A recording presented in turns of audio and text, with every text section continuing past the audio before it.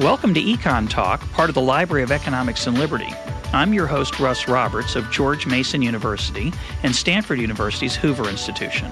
Our website is econtalk.org, where you can subscribe, find other episodes, comment on this podcast, and find links and other information related to today's conversation. Our email address is mail@econtalk.org. We'd love to hear from you. My guest today is Eric Rauchway, professor of history at the University of California at Davis and the author of The Great Depression and the New Deal, A Very Short Introduction. Eric, welcome to EconTalk. Thanks very much for having me. And I want to tell our listeners that I suspect this will be the first of a number of podcasts that we will do on the Great Depression. As Eric mentioned as we were preparing for this interview, unfortunately, we're at a time in American history today where there's interest in the Great Depression because I think people are correctly worried about the state of the economy. So to start our conversation, Eric, I'd like to go back to the 1920s, as you do in your book, which is very nicely written. And, it is a very short introduction, but you managed to cover a great deal. And you spend a reasonably large amount of time on the run-up to the Depression, which I found very interesting. Talk about what was happening in America in the 1920s in the economy. Sure. I think it's impossible to understand the New Deal without first understanding the Great Depression, and I think it's impossible to understand the Great Depression unless you go back at least to, let's say, 1919. So if you spot me 1 year on the 20s, that would be helpful. I think you need to understand that both in the world and in America, there's a new system of debt that's created after World War I. So in the book, and I think in our discussion, it would be helpful to talk about both of those areas. You can refer to the pre-World War I period as well, which is also relevant and interesting. Can I go? You can go back to the Garden of Eden, Dawn of Man, Australopithecus, whatever is useful to you. Go ahead. Well, I mean, I think it's if you think of the. Okay, first of all, let me acknowledge my own debt here, which is that I'm sort of channeling John Maynard Keynes' assessment of the world at around 1919 from his sometimes quite fierce polemic on the subject of the Treaty of Versailles. And Keynes says of the world before the war that it was an economic utopia because, although we do know that there were tariffs and so forth and so on, really goods, capital investment, and people moved fairly freely around this world. And Keynes says, look, it's the first time in history we've seen the Malthusian, sort of fetters on civilization's growth be lifted because we can export labor to the New World, we can export manufactured goods in the New World, we can import cheap foodstuffs from the New World, and life is wonderful. And the war, of course, puts paid to all that. And Keynes, in identifying the flaws in the Versailles Treaty, not only talks famously or maybe perhaps infamously about the reparations, which are a whole separate subject, I think, but also about what's not in the treaty. And he says what's not in the treaty is any attempt to reconstruct Europe, and I'm paraphrasing here, or to readjust the systems of the old world and the new. And one of the results, Keynes says, of this lousy treaty with its many omissions are going to be a depression in which men in their desperation will overthrow civilization, which turns out to be a pretty good prediction. I should mention that we have an online copy of The Economic Consequences of the Peace by Keynes, and we'll put a link to it up on this podcast. So carry on. That's good, because Keynes' prose is better than my summary of it. But one way to understand this, I think, in long historical perspective, is when Keynes says what's not in the treaty and what its bad results might be, we can think to ourselves, well, what would have happened had there been a Bretton Woods settlement and a Marshall Plan after World War I, or the equivalent? Would we have been able to avoid the Great Depression and thereby possibly World War II and a lot of other unpleasant stuff? I mean, if you take Keynes' argument sort of on its merits, the answer might be yes. I don't know if anyone's actually run the numbers on the plausibility of that, and the political plausibility of it is nil. But it's one way of thinking about what might have been necessary to set the world back on the rails after the catastrophe of World War I. Let's talk about the integration, what we now call globalization, that was missing at the time in that post World War I world, or that Keynes was worried about. Certainly, as you point out, the political possibilities were nil. There were too many dead Frenchmen and too many dead Englishmen to generate enough sympathy for Germany to create a Marshall Plan in post-World War I. But what happened to capital flows and borrowing in the 20s that was important for this story? Well, World War I is a watershed in the history of international capital flows. As limited as the sources are on this, we can say that with some fair degree of certainty. Before World War I, the United States is the world's great borrower. After World War I, the United States is the world's great creditor. So there's this almost overnight switch in who's at the center of the world's lending and borrowing network, and now it's the U.S. And before the war, it was the U.K. And the system before the war of international borrowing had evolved more or less by chance, but by the time you had the run-up to the war, particularly British commentators had come to see it as a great virtue that money was lent to push out the frontiers of new nations. This money was used to build railroads, to extend ranching, to fence in commons and turn it over to agriculture, and so that money was therefore returned with interest, and the borrowers could develop these countries and then buy British goods, and it was a sort of virtuous circle. By contrast, of course, what happened in World War I was that there's a great deal of borrowing, and it was all literally destructive, with the belligerents borrowing money to, literally blow each other up. So they didn't have very much to show for their borrowing after World War I. Everybody owed everybody else money. On top of that, there were, of course, reparations assessed on Germany. And then in the net, most of the money was owed eventually to the United States. So everybody needed to pay a great deal of money to the United States in the 1920s and had very little wherewithal to do it, in as much as they'd seen so many of their young and most productive workers killed and so many of their fields sort of run over by infantry and factories destroyed and so forth. So you were in a very different and disadvantageous situation in terms of global debt in the 1920s as compared with before the war. And how did the 20s then proceed? Right. How did the 20s then proceed? Not well. Yeah. I mean, on balance. A few good years in there. Sorry? There were a few good years in there for America. Yeah. Well, I mean, that's not sort so much of the for the story. Weimar Republic, but it turns out nicely, in the short run for the United States, which is perhaps not surprising. It's the country least touched by the war. And with new tariffs raised after the war, with new barriers to immigration raised after the war in the United States, there's very little foreign competition for legal as well as substantial reasons.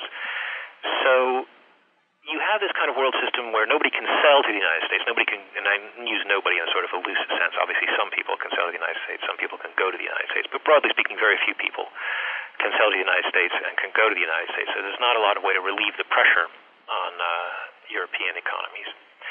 And countries around the rest of the world rely on continued American lending, to keep being able to pay off their debts and to try to reinvest and to rebuild their economies. Meanwhile, as you say, in the United States, great times, or apparently great times. And this is the other half of the story about debt that I think you have to tell in the 1920s, which is much as the world system of debt flipped in World War I, Americans' attitudes about debt flipped in the same years, and you had a doubling of household debt after World War I. And Americans were much more willing to buy much more on credit over the decade of the 1920s than they ever had before. This is when you see GMAC set up shop. It's when you see the General Motors Corporation begin to sell cars because they're new this season, not because you need a new car. And so you have the beginnings of our modern consumer culture, where people are buying things because they want them and not because they have the money, but because they can get the credit, which for a while looks wonderful. But to get to the credit, it's an interesting parallel to the the last decade, obviously, that we're living in right now. And I think it's, obviously we can make too much of that, or maybe too little. I hope not, but I hope too much. But, in the last part of the 1990s, as the stock market was doing extremely well, people decided they wanted to consume some of that paper wealth, the wealth they'd gained on paper, and they did go into more debt. But they were trying to smooth their consumption. they weren't necessarily being irresponsible. In and of itself, borrowing is not irresponsible. It's borrowing that you can't pay back. And, of course, lenders want to get their money back. So I'm sure GMAC extended those loans, hoping and expecting that people could pay them back. And I again, I'm not an expert on the 20s, but I do suspect that the stock market run-up of that time was probably what gave people the confidence that they could meet their debt obligations and would be repaid. Yeah, I'm not trying to levy any moral judgments. I'm just trying to describe what happened, right? I mean, there was a massive increase of debt. I mean, you can then say, well, and maybe that would have been fine in the long run had certain other things not also occurred, right? I agree. Yeah, and the same goes for the foreign debt, for that matter. I mean, you can say this system whereby you had tariff barriers and immigration barriers and other countries dependent on U.S. borrowing, that might have been fine. And with the Dawes settlement, it looked like, in the long run, it could have been fine. But you don't always get the long run, right, to solve these problems.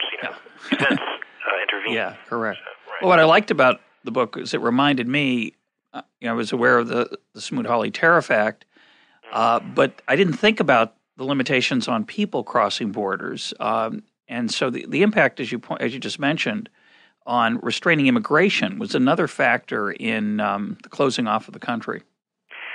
Yeah, interestingly, this is not one that features in sort of modern economic history. There's plenty of modern economic history done about capital movements and on tariff barriers.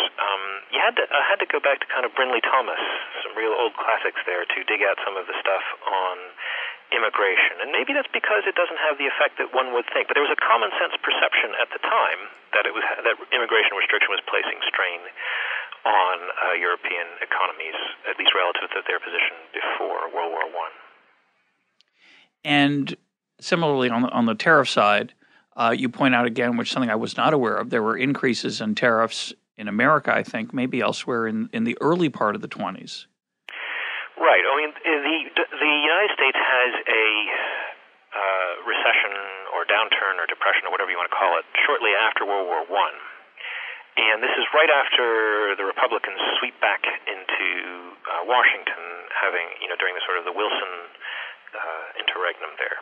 Backlash against his treaty. It's this huge vote victory for Harding at the polls and for normalcy and all that stuff. And it's backlash against, everything, as you suggest, internationalism, all the kinds of crusading that had gone under the rubric of progressivism. All that sort of thing. And indeed, a reaction probably, too, against the severities of the Red Scare and anti-radicalism of 1919, 1920. So it was this huge sort of just let's go back to normal. And part of going back to normal was restoring some old standbys of Republican economic policy. I mean, under the Democrats, you'd seen tariffs lowered and an income tax raised. So when the Republicans come in, the income taxes go down and the tariffs come back up. And this is justified in part as an emergency reaction to the economic downturn. Let's have an emergency tariff act, and there's also an emergency immigration act. But yeah, these come in 1921, and then they're made more permanent, and the schedule of tariffs is extended in 1922 with the Fortney-McCumber Act. And then, as you say, the Hawley-Smoot Act is sort of the most notorious. Which is 1930. Yeah. And is greeted treated sort of as an emergency kind of thing by the time it's actually passed. And greeted by the rest of the world with their own tariffs in response. Yeah.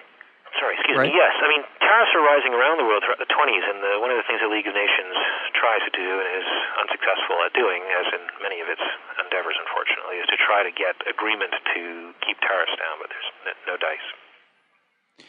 And the first really chilling event then of the 20s, which is, so it's got these political bumps, but, a recession in the early part, but nothing really severe until we get the crash in 29. Right. Well, so then you have the crash. There are arguments that the crash is precipitated by the Federal Reserve's deliberate efforts to curb speculation. I personally have no reason to disbelieve these arguments, but I will say that there are arguments about this. The Federal Reserve Board decides to curb speculation. It doesn't like the idea that bank money is being used to buy these investments on Wall Street, which they see as sort of not as lacking in substantial value, and so they raise interest rates. And they do this actually first in 28, which is one of the things that messes up the international system. This is when you raise rates in the U.S., all of a sudden becomes more attractive to invest in the U.S. than overseas. Capital export falls, and countries that depend on money coming out of the United States begin to suffer already, even before the crash. Germany particularly. Then yes, you get the bursting of the stock market, the stock market bubble in October of 1929. And that's followed by some bank problems. Right. Well, there's this terrific or horrific drop in consumer spending almost immediately after the stock market crash. And just as you were saying before, much as the borrowing of the 20s seems to have depended on a perception that, times were getting better and the stock market was kind of an index of that. Similarly, the sudden cutting off of consumer borrowing and buying immediately after the crash is a reaction to the stock market's failure. So once, of course, you have this immediate drop in consumer spending, and you can see this, in the drop of new automobile registrations and so forth, and it extends right through 1930, then you have an immediate transfer via this uncertainty mechanism to what we call the real economy right now. And again, just looking at the parallels, we just last month a 30% drop in automobile purchases, a real cheerful parallel, but that was the alarming thing for me was the consumer drop-off figures of the last few weeks. Well, people are afraid they're going to lose their job, and I think lenders are afraid people are going to lose their jobs. So, just to comment on the current situation for a moment, I find it strange that Secretary Paulson is angry that the banks are not lending the money he's giving them for that purpose. Well, banks are interested in profits. They're not social agencies. If he wanted them to be, he could nationalize them explicitly. But if you don't think you have something good to invest in, you're not going to invest. And if people don't want to borrow, they're not going to borrow. If they're worried, they're not going to be able to pay it back. At least sometimes that happens. I think, sorry if I could comment on that. I think that's right, and I think there's a nice parallel with the 30s. It's really quite explicit. The Hoover administration creates something called the Reconstruction Finance Corporation with Congress in January of 32.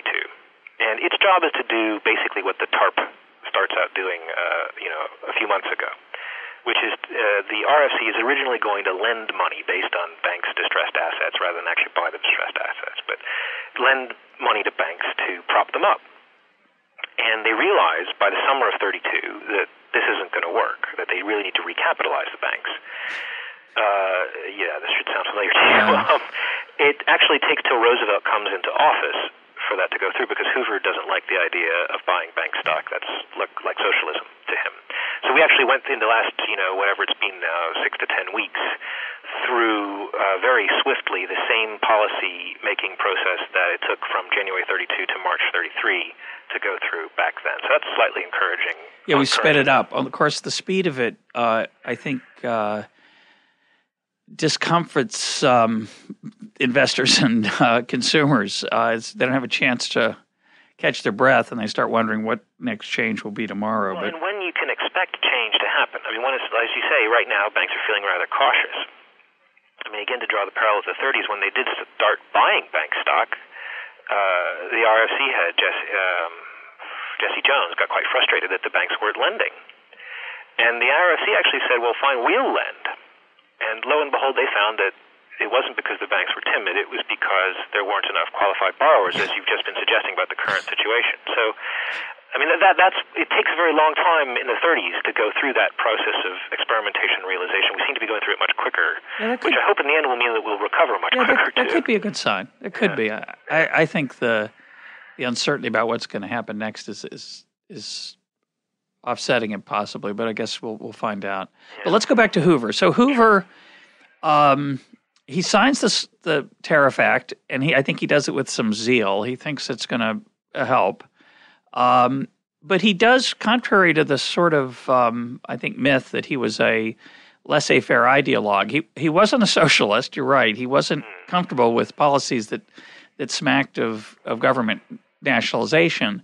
But he was not a stand idly by guy either. He did do some things desperately because he was going to lose the election, in which he did. So tell us what he did. He became increasingly desperate through 1932, it's true. I think it's absolutely right to say that Hoover was not a laissez-faire guy. That's not the same as saying he's a proto-New Dealer. I think that's really important to sort of Yeah, I agree. There's a lot of gray area to cover. I agree. In there. Hoover starts, and also, you have to be realistic when you're assessing Hoover's performance. And, when the stock market crashes, the stock market has crashed before. There have been downturns before. Correct. It's not fair to expect of Hoover, on the next day in October 29, or maybe even the next month after that in December, to suddenly be trying to gin up a New Deal style program. But at some point, you have to say Hoover should have been doing more. So his initial reaction, of course, is to say, well, this is a downturn like many downturns. We're going to get out of it by an increase of consumer confidence. Everybody hang in. The state of our economy is strong, that sort of thing. A lot of sort of rah-rah stuff. He also tries to coordinate businessmen to prevent a drop in wages on the idea that you want to keep people buying.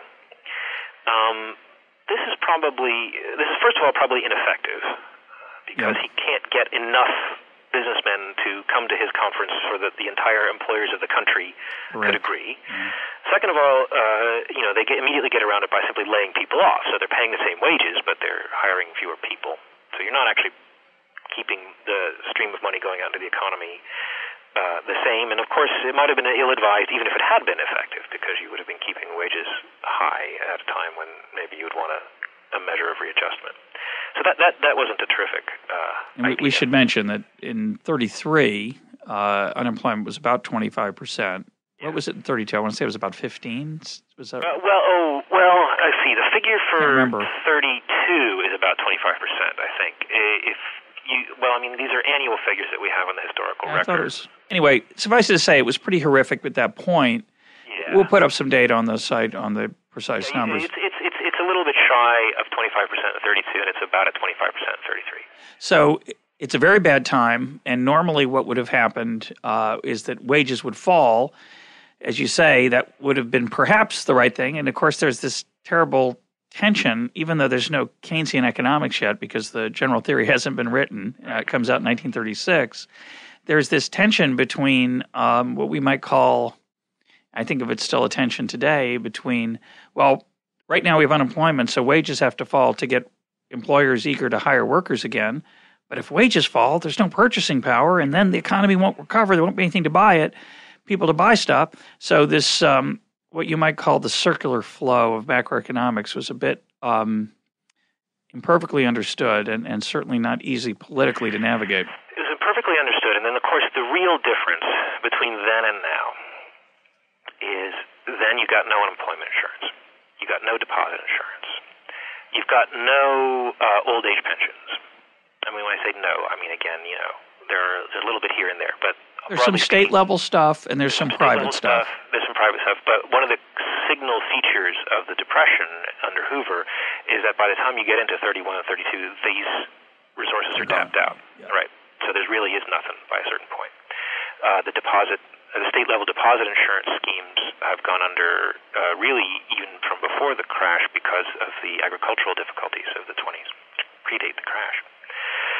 So if people go out of work, the first thing they do is they draw down their savings. And that puts pressure on the banks. Yep. And the banks are already suffering because, foreign debt is going into default, and stock-related debts are going into default. And as these unemployment schemes are drying up, municipalities are going into default, and ultimately states. And so there's a tremendous amount of pressure on the banks, and there's no break on that. And there's no kind of way of softening the blow of unemployment or of wages falling or anything like that. And as the banks, endure this pressure, and there's no deposit insurance, as soon as it becomes clear that the banks are under pressure, of course, you get runs on banks, and you begin to have banks going under. And so the banking system begins to collapse under Hoover. This is where the stark contrast that's traditionally drawn between Hoover and Roosevelt, I think, really is quite fair. Hoover doesn't do anything to stop the bank collapse. And we previously mentioned in connection with the RFC, he's actually loath to do some of the things that people are proposing that he could do, which is in dramatic contrast with what FDR does when he comes in at 33. So this kind of sickening wave of bank collapses over the latter part of Hoover's presidency, and people's savings just vanish, and there's no recourse. It's pretty depressing, literally. You get this lack of confidence in the system, and with no deposit insurance, that just puts further pressure on the system, because if that bank went under, well, maybe mine will be next. Just a side question. One of the interesting pieces of this whole conversation, which sort of hangs over it, is data. Yeah. And data are a little bit elusive, even when they're carefully measured. And I think you point out that the Great Depression was a great spur to the collection of data, which created the beginnings of our modern enterprises of data collection at the governmental level, which have been both a boon and a bane, I think, to good economic policy. Mostly a boon, I hope, but it's not all rosy. But I'm thinking now about 1894. 1894 was the worst depression, I think, before the Great Depression. So it was somewhat fresh in some people's minds, right? It was 40 years before. It was closer to them than the Depression. The Great Depression is to us right, now, yeah. by a dramatic amount. So there were a lot of people alive who had lived through it and remembered it. And it was pretty horrible. We don't have good measures, just like we have imperfect measures of the Great Depression's economic impact. But do you know what happened to banks in 1894? I don't. I know a little bit about the relief efforts, which were, of course, not federal. But do you know anything about the Depression of 1894? I don't know numbers on bank failures. I know that there are pressures on banks, but my understanding of that is purely anecdotal. I know that there's even a great deal of controversy over how bad the unemployment actually is in that era. But no, I don't know. There's a famous story, about Henry Adams swooping back from Europe to save the family fortune from the Boston banks, which are going under. But that's the kind of anecdotage that I have. I don't really know. Yeah, the only anecdote I have, it's a little more cheerful, is Nathan Strauss single-handedly hands out an extraordinary amount of private relief. And, of course, it can't last forever, but it does mitigate some of the personal costs in the city of New York. I used to be interested in I'm still interested. I used to write about the interaction between private and public relief efforts. And, of course, in the Great Depression, the federal relief efforts are much more dramatic. There are none in 1894. They're all city and state and private. There's nothing federal going on. But anyway, at any rate, going back to Hoover, we get these bank failures, and then Hoover does little or nothing. The RFC doesn't work. What else did Hoover try to get things going? Before we get off that, I should say, since you mentioned bank failures and data, you can always rely on a good economic historian to try to construct things for you in retrospect. And if you really want, there's quite good stuff on the bank failures by the economist Gary Richardson. So if you want to, sure, yeah. I feel like one should always mention one's sources. So, thank you. Yeah, put a link up to that. Yeah, he's got some very good stuff on which banks failed and which were temporary failures and which were closures, permanent closures and stuff. What else did Hoover try? What have we got? We've got the RSC, which actually came a bit later. We've got the sort of the cheerleading, and we've got the businessmen's conference. We've got the tariff. We have the contraction in the money supply, which you can't really put at his feet. No, I mean, that's the other thing is, Hoover's not at fault for that either. The Federal Reserve is correct at fault for that.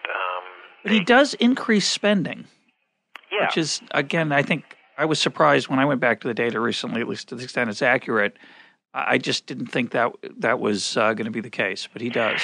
He increases dramatically. Spending. And again, here's another way in which you have to say that Hoover, whatever his desires might have been, and they were somewhat limiting. Also, he's limited by institutions and circumstances. The federal government is simply not big enough under the constraints that exist at the time that he's acting to have anything like the kind of effect that the severity of the Depression is going to allow it to have.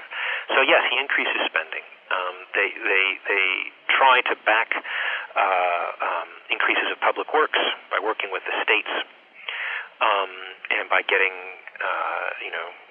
the things that we associate with the New Deal online to get people employed and to push money into the economy.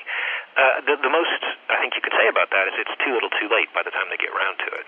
There's not enough stimulus, and the things that are done are not going to come online until after Hoover is out of office. So he gets worried about the halfway point of this podcast, which is a good time to switch over to the New Deal. So Hoover gets booted out in November of 1932. At least he loses the election then. And by the way, Brian Kaplan, an EconLog, recently uncovered Hoover's last speech before the election, where he talks about his economic successes. It's quite an achievement to give such a speech, but he manages, and we'll put a link up to that as well. But he's out, and I don't know whether is it March or January at that point that he comes in. This is the last time that a president would be inaugurated. March 4th is 1933. So this is the last long lame duck period. And so Roosevelt comes in, and what does he do right away? Roosevelt right away closes the banks. Right, this is the bank holiday, and this is something that Hoover's advisors had been urging on him, but he was reluctant to do. And Roosevelt comes in, and Roosevelt does it. And they close the banks, and this serves the purpose of allowing federal officials or people deputed by federal officials to audit the resources of the banks, to certify as sound those banks that they think are sound, which is actually, it turns out to be the vast majority of them, and to shutter those which are not. And of course, this has the salutary effect of restoring confidence in the American banking system. Deposits do, in fact, immediately start coming back into American banks. So this kind of stops the cascade of bank failures in its tracks. It also sets the country on the road towards federal deposit insurance. Shortly after the bank holiday, you have the temporary FDIC created, actually against Roosevelt's judgment initially, and it's made permanent later. It turns out that was actually probably a good idea, the FDIC. Certainly something for which we're thankful today, I think. Remains to be seen. It's like the guarantee of Fannie and Freddie. Seemed like a good idea at the time. It did generate a lot of home mortgages being made that might not otherwise have been made, but hidden cost is often a little more complicated. But even not knowing the future, the record between 1933 and now has been good. Yeah, good point. We've had a good run. Yeah. I'll grant you that. I'll just mention we recently did a podcast on with George Selgin on free banking, and which is a different world. But let's go on. So Roosevelt closes the banks, reopens them, which gives, by stamping some of them, I assume most of this was psychological, by stamping some of them as fine, others as not fine. It does encourage people to trust the ones that have been stamped as fine, and that's a good thing, and that goes forward. Right. And this is also the era in which, in the first few weeks of Roosevelt's presidency, you have the United States going off the gold standard, which probably turns out to be a very good thing in the long run as well. And over the course of 1933, Roosevelt walks the dollar in a rather sort of erratic way down to $35 an ounce of gold, where it is pegged at January 1934. And stays there for 34 years, I think. Is that correct? That's right through the Bretton Woods Nixon era. Somewhere in maybe not 30, 68, 70, 71 or so, yeah. Yeah, something like that. So that alone, there are some economists, I think, who will say that those measures alone that we've just summarized might have been adequate, right, to reverse the downturn, and things would have come right even with that. You would have had a stabilized banking system. You had a devalued dollar. What are the effects of that? Well, now you've attracted deposits, domestic deposits, back into American banks. That's good. Banks have more deposits on hand. Plus, as we've already mentioned, the RFC buys bank stocks, so that increases their capitalization. Plus, you devalue the dollar, which makes the dollar more attractive as a foreign investment, and foreign money begins to come into the United States. There's a tremendous amount of overseas money coming into the United States over 1934, and it only increases over the remainder of the decade. The initial investment in the United States is probably owing to the devaluing of the dollar, but as time goes on, it's more because money is leaving Europe in the wake of the Nazi advance, or the prospect of the Nazi advance. And the United States seems like a fortunate and now safe place to put that money. So you have a tremendous amount of money coming into the United States, an increase in, as they say, in the high-powered money supply. And the argument is that alone is enough fuel to the recovery fire, and you would from that alone have seen a recovery, quite a good one, in fact. That may be true. Hard to know. Hard to know. That does impossible to know. Yeah. Sorry? Impossible to know, but it's interesting to speculate about. Fortunately, we don't have a lot of these episodes to compare. So yes. we got one, and we make our best generalizations of it. But that, of course, even if that were true, and it may be, that leaves aside the question of what you do with this essentially crippled economy in the meantime, so people can actually eat. The real side. Yeah. Right. I mean, you say you mentioned 25% unemployment, and that's a rough measure, let's say, when Roosevelt comes into office. But that's only the kind of the headline problem. The underlying problem is much deeper. I mean, maybe half of the people who still have jobs only have part of a job because they've gone in for sort of job sharing to make sure that there's enough jobs to go around. And of course, any larger number of people depend on them for food. And this is basically a completely crippled economy. And reports of the era, and I don't know if there's a systematic report, but certainly there are municipal reports and anecdotal reports, have lots of people actually going hungry and or starving. So this is not the kind of thing where you want to wait for trickle-down monetary policy to take its effect. Well, that was certainly the political impetus. So what did? I mean, this is the thing about comparing the New Deal to now. Thank God, and warding off the evil eye and stuff. We're in nothing like the straits that the country was in 1933, and we should be grateful for that. So any reaction to the current crisis, we probably shouldn't be acting as if it was 1933 because it's not. 1933 was just an economic debacle unlike anything else we've seen, except, as you say, possibly 1894.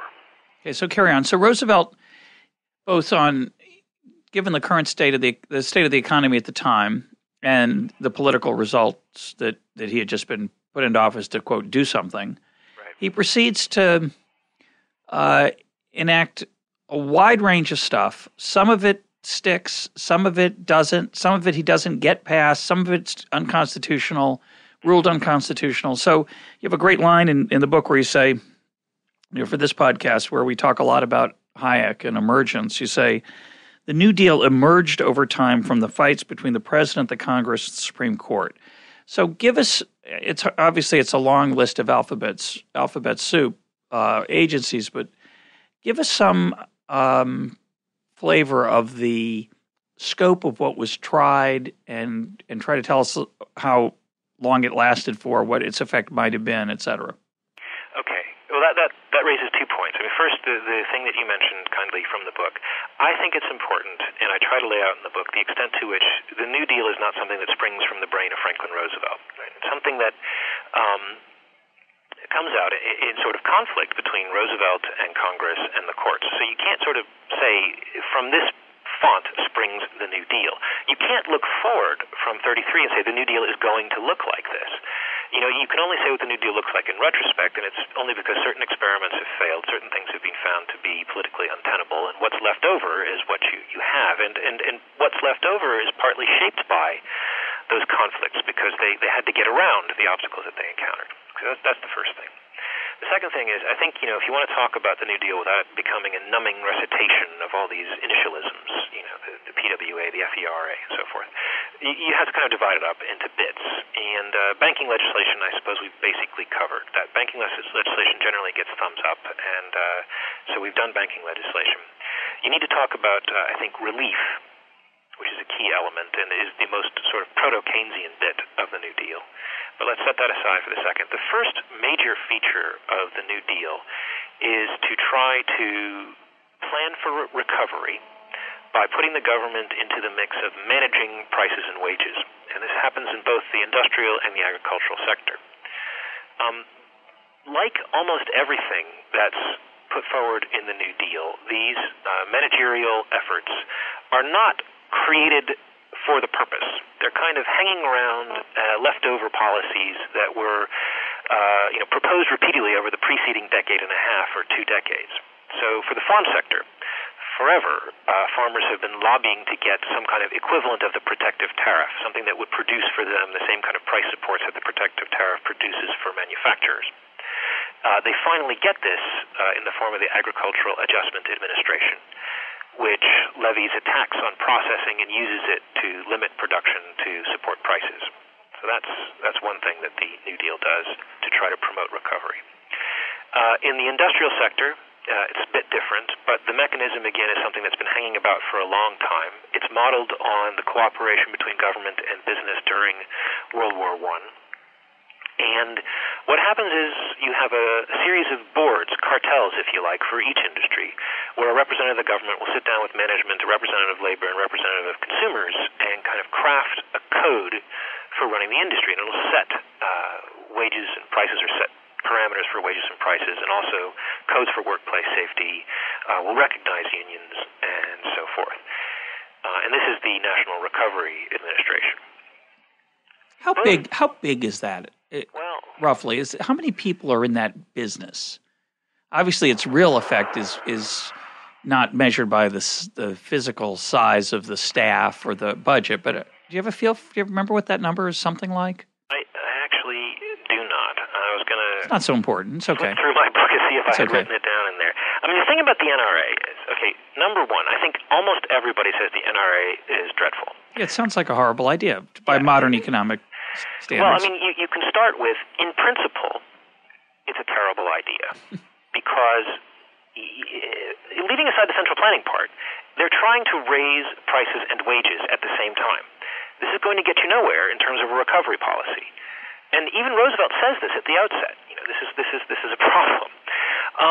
Second of all, though, even if it were perfectly implemented, that would be a problem. But it's imperfectly implemented, as is the case of all the New Deal bureaucracies, because you're trying in a time of emergency to assemble, and I just said I don't know how many, but it's many bureaucrats on the fly to do a job.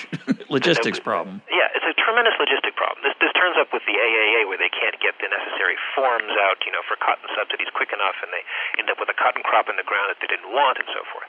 The same goes with the NRA. I mean, in theory, you're going to have all these cartel boards, and that might have been, one thing if it had evolved over time. But to assemble them on a crash course, what ends up happening is you almost never have a consumer representative. You rarely have a labor representative. You rarely even get a code written in most of these cases. So it's just an enormous failure, both in principle and in practice. But it is a part of the psychological. I don't know what you want to call it, the ambiance of the era. It is something that is talked about, I assume, and waved about as a success. I think through the fall, and it doesn't really get going till late in the summer of 33, and through the latter part of 33, there's a great deal of hope for it. And inasmuch as it's modeled on World War I cooperation between government and business, Roosevelt uses a lot of martial metaphors in getting it going. They have a general, Hugh Johnson, running it. They have a logo with the blue eagle, and they have, businesses are encouraged to display the blue eagle to show that they're cooperating and taking part in this. This is kind of, enthusiasm for it initially. This falls apart really, really quickly, though, almost as soon as it becomes clear that it's not actually doing anything. It's pretty much moribund by the latter part of 34. And the Supreme Court declares it unconstitutional early in 35, but even before that, the Senate only gives it a sort of limited further life, very much against the administration's wishes. So it looks like it's on the way out anyway. So the NRA, not a success, and it turns out unconstitutional. The AAA also turns out to be unconstitutional. Which is the farm policy. Agriculture, yeah. This is where they're killing pigs to keep prices high. Right. You mentioned the cotton crop that gets plowed up. Yes, there's also the infamous slaughter of the shoats, right, the pigs, because you want to drive up pork prices. And that was again owing to logistical errors. You couldn't get the thing going enough to prevent these crops from being produced, so then you had to destroy them. The AAA is tremendously popular with farmers, perhaps unsurprisingly, but not shocking. Not with much of anybody else. And it's declared unconstitutional. It comes back under the guise of soil conservation. And the price supports come back too in a form that turns out to be constitutional. But now it's in a whole different sort of idea of how to manage agriculture. It's now in terms of sustainable production and things like that. So that's one aspect of the New Deal, and that's kind of what I was talking about at the outset, where certain things just get discarded when they don't work. On the other hand, there's certain bits of the NRA, failure though it was, that do work or are perceived to work and are kept. So, for example, the NRA, for the first time, really, in American history, finally recognizes that unions are legal. Previously they've been vulnerable to all kinds of antitrust prosecutions. This gets re-established under the National Labor Relations Act, better known as the Wagner Act of 1935, so that's kept. The NRA's idea that there ought to be a consumer voice, is kept. And the New Deal fosters the growth of consumer organizations outside the government, but in order that you can have a kind of check on government policies and on centralized management decisions, you can have a consumer voice. And this leads to, I think, the I forget what number we're up to now, but the final and most important phase of the New Deal. And I borrow the phrase from John Kenneth Galbraith, which is the kind of the policies that are adopted under the heading of countervailing power.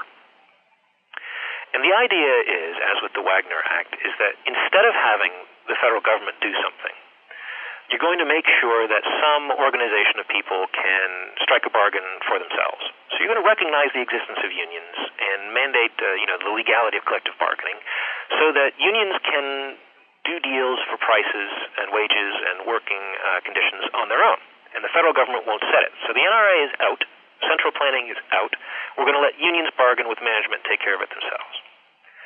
Same thing goes for any number of other New Deal policies that kind of flourish after 1935, which are designed specifically to get around the Supreme Court's adverse reaction to centralization of power and the failure of NRA. So instead of having kind of centralized planning, you're going to enable, let's say, the South to fend for itself by making it an economically prosperous region. So you have the TVA, the Tennessee Valley Authority, bringing electricity to the South. The South will now become modern, and we won't have to plan for the South. It will be able to plan for itself. The same goes for the big public works projects in the West. The same goes for things like Social Security, which gives security to workers, gives them some surety against being unemployed, and puts them in a position where they should, again, feel able to bargain for themselves.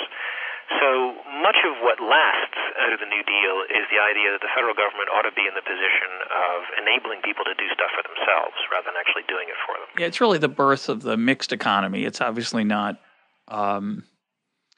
I like the way you phrase it. It's an attempt to try to allow market forces to work with some nudges and pushes and shoves rather than direct control by the government. It's worth pointing out a couple things, though. I think the Social Security, just for listeners who aren't aware of it, Social Security in the 30s was trivial. It became an important social program ultimately, and it of course started in 1935, but a very, very, very small number of people collected a very, very small amount of money, and it was mostly symbolic, correct?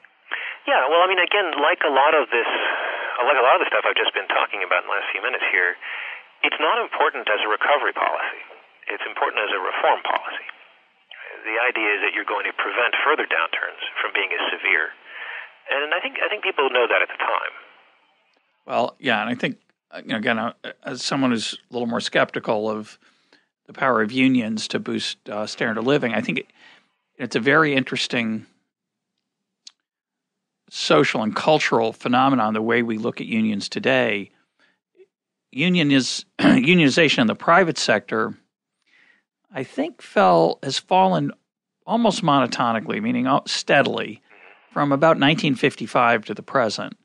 And in 55, I don't remember how high it was, but it's down to about it's under 10% of the private sector workforce today. So this golden era of unionization lasts about 20 years. Part of it includes the war, and then private forces really make unions less important in the economy as a whole, rather than explicit government attempts to either push them or reduce them. Do you agree with that? So we're talking about the sort of into the Taft-Hartley era here. I mean, Wagner Act is amended by the Taft-Hartley I don't know Act. much about. Tell me about Taft-Hartley. I've heard of it. Taft-Hartley. When was that? This is now we're outside the period I'm dealing with. This is sorry about historian that. defense. That's okay. I think it's 40. I'm going to say 48. Maybe Okay. it's just after the war. It rolls back some of the guarantees in the Wagner Act, and it makes it easier for companies to have sort of things like company unions or to be able to limit the power of collective bargaining, and that is a government action that kind of limits the power of unions a little bit. But it's I think your broader point is correct that the real forces in sort of decreasing the power of unions are probably the change in the sectoral mix of the American economy more than anything else. Away from manufacturing. I mention it because I think there's a lot of possibly also change in immigration policy. That's true too. Yeah. I mention it because I think there's a lot of I consider romance. Obviously, people on the other side of the argument think it's crucial, but I think there's a lot of romance about the role of unions in changing the countervailing power today. And for me, unions help the people who are unionized, and they make it harder. By definition, they try to raise wages higher than they otherwise would be, which is problematic for the people who are trying to find work. So it's an interesting issue, especially in the 30s, this whole tension, which we keep referring to it obliquely we want high wages so that people have a lot of money to spend, but if there are a lot of unemployed people, we want to have low wages so that employers will be encouraged to hire them. And so there's this really unsolvable dilemma. And what I think part of the problem is, as a microeconomist, not a macroeconomist, is that people need to look at quantities sometimes and not prices. Prices send signals, but quantities are what are going to be the sign of recovery and repair. I want to go even one better there. I say that part of the problem, too, is that, especially in the 30s, but I think also even more recently, is that, there's wide regional variations in sort of what would be considered a living wage. And national programs are just not necessarily able to deal with that. An excellent point. The WPA is, which we haven't covered relief. Relief turns out to be important. We get that on the talk record. about that. The WPA, which is not created until 35, Roosevelt is very reluctant to have a federal relief policy. He kind of has to be shown that it's necessary, and it's not until 1935 that you get the Works Progress Administration, as it's originally called, which directly employs people to work for the federal government. Part of the WPA's problem is trying to set a wage. And they end up with a sort of regional schedule of wages to try to respect the idea that there are prevailing wages that are different in different parts of the markets, but it's a very crude way of dividing things up by sort of sector and region. And, so for some people, the WPA is great because it is probably particularly true in the South because it's paying a higher wage than you would get on the private market. In other places, it's a kind of a poor second because it's a lower wage. It's very hard, as we know, with central planning to get these kinds of details right.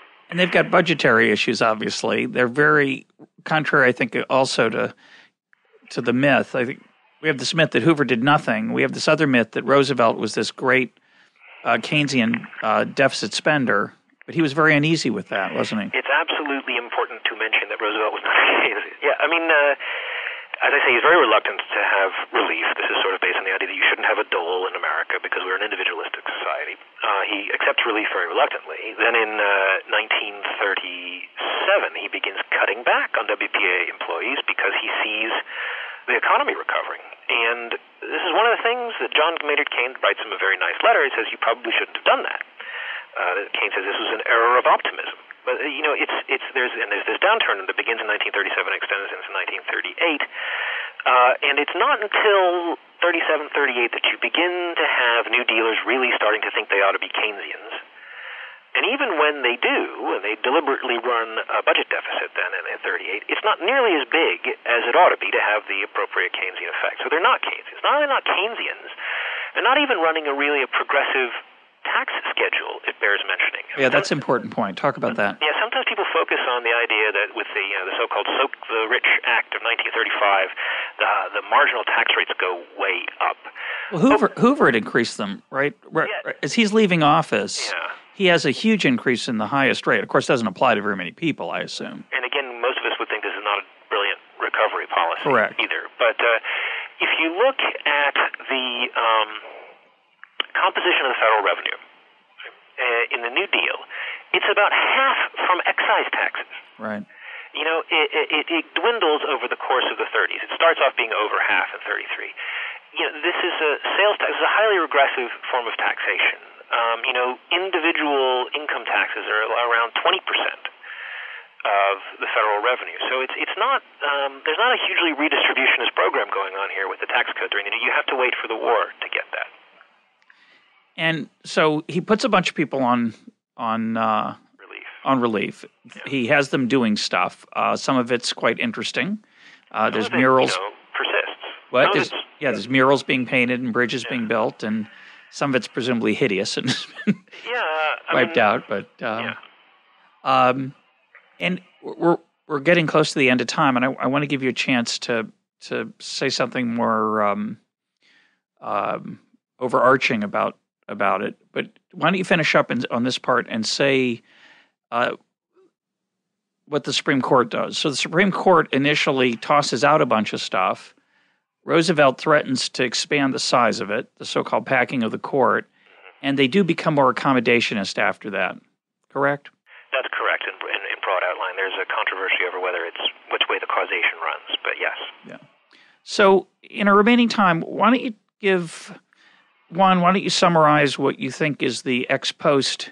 As you say, it didn't spring from the mind of one man, but what would you say is significant about the New Deal for the Great Depression? You've made the point, which I think is very relevant and important, about the things it set in motion for the next really 50 years, if not longer.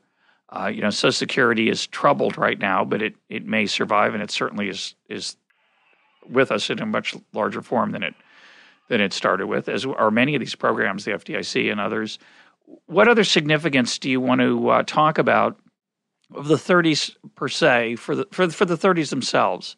Do you want to try to give a summary of what you think the impact was on the economy as a whole, or anything like that? Yeah, I'll say a couple of things, I hope by way of summary. The thing to remember, I think, about the New Deal again, just as we talked about the origins of the Great Depression as being international, the New Deal has to be seen within an international context. This is an era when you have, Soviet communism and European fascism as the solutions to the demise of capitalism in the Great Depression. And that's what it looks like are the alternatives if you're looking around the world. Hitler's time in office is almost exactly contemporary with Roosevelt's time in office. And yet here is Franklin Roosevelt in the United States, who is pursuing what turns out is not a socialist agenda, is not a fascist agenda. It's not quite the same kind of capitalism as prevailed before, but it is recognizably capitalism. It is recognizably reconciled with certain ideas about liberty and individualism, sometimes to the detriment of the policies themselves. And it seems to go forward on a recognizably democratic basis. And certainly many people throughout the world feel that way about Roosevelt and the New Deal. So that the idea that you could reckon with the crisis of the Depression without throwing democracy and capitalism overboard is probably the New Deal's signal, achievement, and legacy for the rest of the world. So that's number one. Number two, as a historian, I would really like to be able to say that and to know it was true without the problem of World War II mucking up our ability to treat this as a historical experiment. Yeah, great point. There's very little you can say about the 30s that doesn't have the specter of the war looming over. That's true even of what I said about the effectiveness of monetary policy. It seems that monetary policy is quite effective because it draws investment in, but that investment is partly fleeing Hitler. Right. If you don't have Hitler, do you still get that investment? Is it still effective? We don't know. Certainly, once you get the recession of 37, 38, you get a much more Keynesian Roosevelt administration. Suppose they had gone on to run bigger deficits, would they have been able to cure the Depression by following straightforwardly Keynesian policies? Well, we don't know because we don't get to run that experiment because they end up preparing for war instead. The Works Progress Administration becomes a war preparedness administration, and a lot of these things are retasked to prepare for the war effort. And of course, you have recovery to pre-crash employment levels in the first year of the war, but it's not what you would call a private recovery. I mean, much of this is driven by government defense contracting. And it's 12 years later. I mean, it's. I think the. Carry on though. I'll come back to that in a sec. Yeah. Go ahead. So I mean, what we can say, and you know that there's a controversy about how you measure unemployment during the 30s. But what you can say, no matter which measure you use, things are getting better in the 30s. They haven't gotten better by the end of the 30s. And it's difficult to know what direction the Roosevelt administration would have taken had the war not come along and sent them towards military armaments. And I think the challenge for economists, I find it fascinating. You said something earlier, which I think is always to be kept in mind, which is when you have one data point, you have to be a little bit careful in what you generalize from it. We had Robert Barrow on EconTalk months back where he talked about disasters, and he said, when these things come along once or twice a century, it's tough to generalize, obviously, and it's inevitably leads to ex post storytelling, which economists and historians both are prone to. I think that the biggest challenge is what is fascinating to me is that forget the current situation, people still care about and talk about and write about what caused the Depression, what got us out of it. And when I was younger, I think the myth was Roosevelt got us out of it. Now the myth is the war got us out of it. And some people are skeptical about that. But of course, you can't rerun the movie, as you say. We don't know how much of it was due to the war. We don't know how much of it was due to the climate of investment and uncertainty or benefits that the New Deal created. I think it's just a fascinating historical episode that one can return to over and over again with interest. Any other comments you want to make? I would just say that I think I mentioned some of those things in the introduction to the book, and I said, I hope that the book will provide a useful, very short introduction to many of these controversies. So that was my high-class way of saying buy my book. Well, it's a very nice summary. My guest today has been Eric Rauchway of the University of California at Davis. Thanks for being part of EconTalk, Eric. Thank you.